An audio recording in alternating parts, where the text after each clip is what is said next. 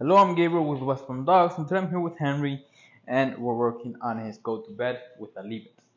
So we're working on both. So as you can see, he's already in the position, but I'm gonna reset him to tell him what to do. Okay. Oh, he didn't see it. Go ahead. Henry, go to bed. Yes.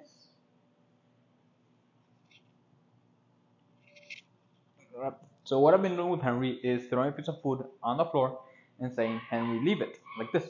Henry, leave it. Yes. He doesn't go for it. I give him that treat. Henry, leave it. Yes. If he does go for it, I'm just gonna stand in the middle and walk towards Henry.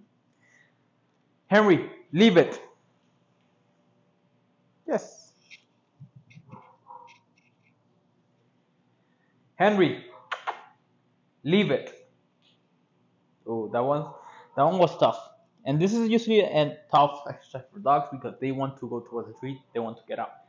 But what I like that Henry's not even trying to get up. He's just chill, vibing. He's just calm. And his hey. Thank you. So he got up because I think he saw a crumb of a tree. So when he gets up, I'm just gonna walk towards him and wait for him to go back to bed because he knows that he shouldn't be breaking. Henry, leave it. And also that happens because I did not give him any treat. I stopped. I was talking and I didn't give him any treat. So he was like, oh, so I can do whatever I want. So he got back into bed. I waited a couple seconds and then I treat him again. Henry, leave it. Yes, that was a good one. And I'm gonna end it there. Oh, release. But he's doing very good. This is very tough for them, and just breaking only one time is very good actually. He's doing very good. Good job, Henry. Oh, belly rubs.